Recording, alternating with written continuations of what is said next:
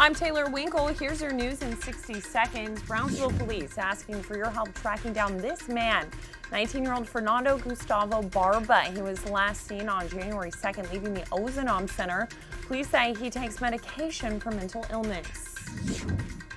The remains of 5 people found on a Brooks County ranch are now in the hands of medical examiners. Brooks County officials say this year's body count surpassed figures from last January. So far, 9 have been found dead in brushland. And Willacy County commissioners extended a temporary ban on all new 8-liner business permits in the county.